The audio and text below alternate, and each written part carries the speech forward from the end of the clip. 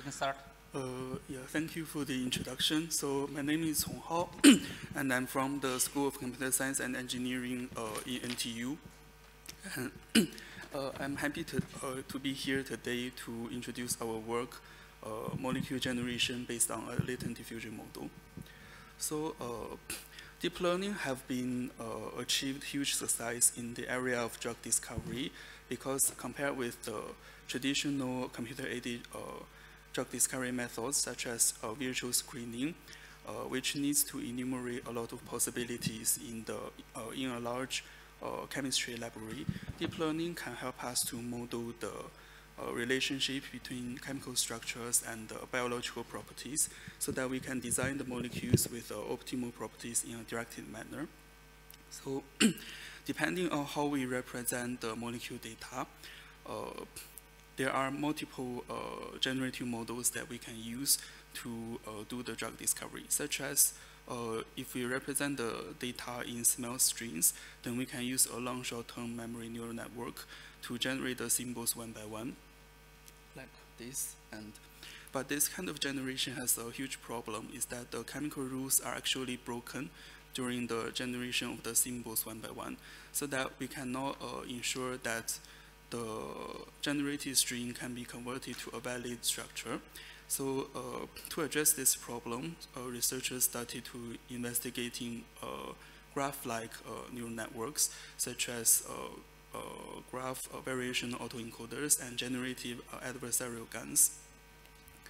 So besides all those generative models, there is another method called diffusion models, which is recently demonstrated to be outperforming all the other generative models in a lot of tasks, such as image and text generation. So our intention is to adapt this method in the area of drug discovery to see how it performs. And a typical diffusion model is composed of two processes, the diffusion process and the denoising process.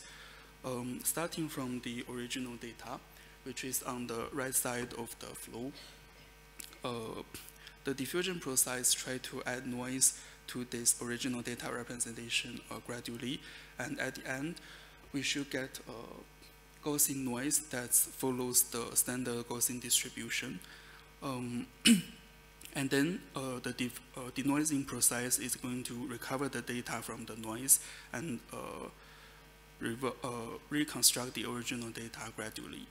So once this model is trained, we can then use the denoising process directly on a noise vector that's sampled from the standard Gaussian distribution. So we apply the denoising process, and then here comes the new samples. But as you see, this kind of method is originally designed for grid-like data, such as embedding for text and images. So the challenge is how can we apply this model to the graph data, such as the molecular graphs, which we use to represent our molecule data. So in our work, we propose a solution to only apply the diffusion operations in a latent space that's modeled by a graph encoder. So our work is composed of four components. In the first component, we use a graph encoder, which is built with graph neural networks to compile the molecular graphs into a latent representation. And then the second process is just the diffusion process that we just talked about to add the noise to the latent representation gradually. And the third one is the denoising process, trying to reverse the diffusion process and remove the noise. So notably at this stage, we try to use a gene expression profile, which defines the desired biological activities that we want. We use this profile to constrain the generation so that we can discover heat-like molecules. And in the last stage, which is a decoder, probabilistic decoder, and we use that to reconstruct the molecule structure from the latent representations. So the training of our model involves two stages. Firstly, we will train the encoder and the decoder together in a VAE paradigm. So our encoder is composed of a film count layer, which is a type of relational graph neural networks. So this kind of neural networks is going to model the different chemical bonds as different relations, and so that the message passing pattern for the different chemical bonds is also going to be distinct. And then our decoder model is inherited from a work called Molar. Basically, it's composed of 3 MLPs, and at each generation step, imagine that we have a partially constructed structure, and we want to select the next fragments or a single atom to get attached to this partially constructed structure. So the first MLP, which is called the peak atom or motif here, is going to help us predict the next fragments or the atom that's going to get attached. And the second MLP is called the peak attachment. It's going to predict the attachment point. And the third one is going to predict the chemical bonds that's used to connect the 2 structures. So based on this decoder algorithm, we simply design the reconstruction laws to be an expectation over the negative log probabilities over all the generation steps. And other than that, we also use an adversarial loss, which is modeled by training another discriminator to discern the real latent representations from the sampled ones. So our VAE loss is the combination of this reconstruction loss and this adversarial loss. And after training the encoder and the decoder, we proceed to train the latent diffusion model. So the diffusion process adds the noise to the latent representation and then make it a Gaussian noise. And in the denoising process, we are trying to remove this noise. So basically, our idea is to train a neural network that makes sure that at each time step t, the latent representation in diffusion process and the denoising process should be as close as possible, so that at the last step, we should be able to recover the latent representation. So, so intuitively, we just design our loss function to be the sum of the KL divergence between the 2 processes at each time step t. And this KL divergence, it measures the distance between 2 distributions. So by minimizing this loss function, we will be able to make sure that at each time step t, the representations in the diffusion process can be predicted in the denoising process. So because we have make sure that at each time step, the diffusion and the denoising process processes the data distribution that follows a Gaussian distribution. So after a series of simplification, we can just compare the mean and the variance between the 2 processes to compute their KL divergence. So after these simplifications, this is the final term of the loss function. And the basic idea for this loss function is that we train this neural network epsilon theta to predict the noise epsilon that's added to the original latent representation at each time step t in the diffusion process.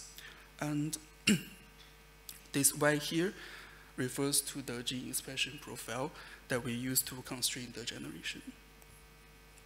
So here comes our first experiment, which is an unconstrained generation task evaluated by the Guacamole distribution learning benchmark. This benchmark evaluates 5 metrics: validity assess if the chemical structure is valid, uniqueness measures if the generating molecules have been repeatedly generated, and novelty assess if the molecule has never existed in the training site, which means it is a brand new structure. And KR divergence and the FCD measures if the distribution of the psychochemical or biological features of the generating molecules is close to the training site.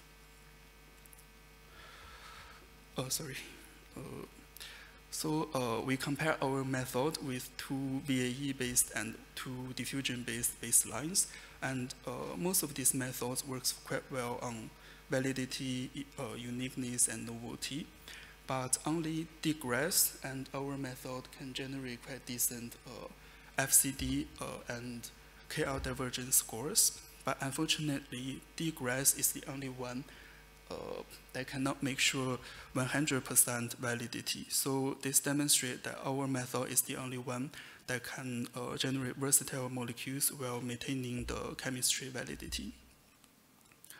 And after the unconstrained generation, here we want to evaluate if the generating molecules can actually be heat candidates that can induce the desired biological activities. So we constrain the generation with the gene expression changes that's caused by a known drug. And in practice, we generate 100 molecules for each gene expression profile. And since similar structures indicate similar biological functions, so we assess the structural similarity between the generating molecules and the known drugs. We use the Fraggle similarity and the Tanimoto similarity based on Marx and Morgan fingerprints to evaluate the experiments. And we also compare our method with similarity search, which is a virtual screening method. And it shows that on all the 3 measurements, our method, which is the blue curve, is able to generate molecules with higher similarities than the baseline method. So besides the structural similarity assessment, we also assess the binding affinity between the generating molecules and the potential protein target. Because we use the gene expression profiles that's induced by the known drugs to constrain the generation, so we can also assume that the generating molecules should have the same protein target with the active drugs. So we selected 10 structures, 10 protein drug binding structures belonging to 3 famous drug target genes, EGFR, HDAC8, and HDAC2. And then we plot the VINA score distributions achieved by our method, and also a baseline method called BIAAE. This baseline method is also able to generate molecules based on gene expression profiles. And we can see that on all the 10 structures, our model is able to achieve relatively lower VINA scores than the baseline method, which means better binding affinities. Besides that, we also assess the high affinity ratio, which is the ratio of the molecules with higher binding affinity than the reference drug, and the best binding scores that's achieved by our method and the baseline method. So it shows that our method can always achieve quite a decent ratio of high affinity and quite low binding scores, indicating quite nice binding affinity with the protein target. So for a brief summary, we developed a latent diffusion model that generates the heat-like molecules with optimal properties such as 100% validity, high novelty, and high structural similarity with existing drugs, also high binding affinity with the potential protein targets. And in the future, we shall consider extending our work to constrain on the binding pocket of the target protein rather than just gene expression profiles. And also, we can consider generate 3D structures rather than the 2D molecular graphs for a more accurate description of the structure. Yeah. That's all for my presentation. Thank you. Yeah, thank you. Thank you, Dr. Wang, for the very, very interesting talk. So, is there any question for him? Yeah. Hello, hi, I have one question. Thank you for the talk. So shall we go back to the slides talking about the structure similarity of the small molecules?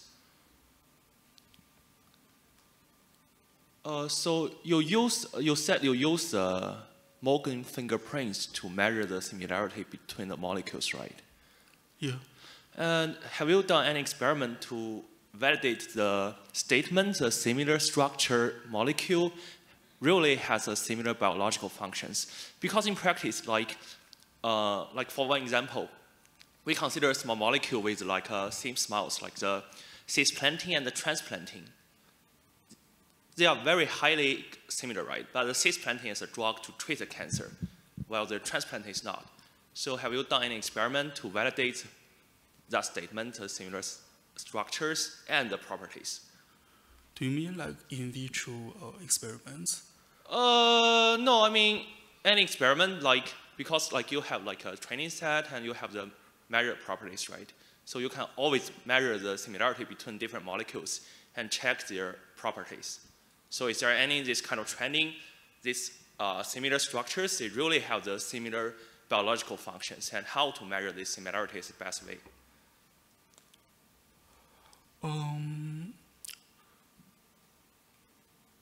Yeah, that's a good point. Besides the structural similarity, we only assess the binding affinity with the target protein, but there is no other evaluation currently about the biological functions.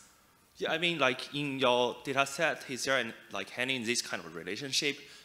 When they have the similar structure, like measured in the fingerprints, they really have this similar binding performance. Did you check that? Oh, we have yet to check that. Thank you for the point. Oh, okay, thanks. Yeah. More questions? Go ahead. Hi, it was nice talk. So you used the known drugs to reconstruct novel drug molecules, right? So Yeah. have you checked the pharmacophore properties of the known drugs, like with the newly reconstructed ones and the known drug molecules? Is it like the same pharmacophore, or like the pharmacophore properties are also like different from the newly checked ones? So, yeah. Yeah, sorry. Do you mind repeating? Actually, so you have taken the known drug molecules from where you have reconstructed the newly novel drug molecules, right?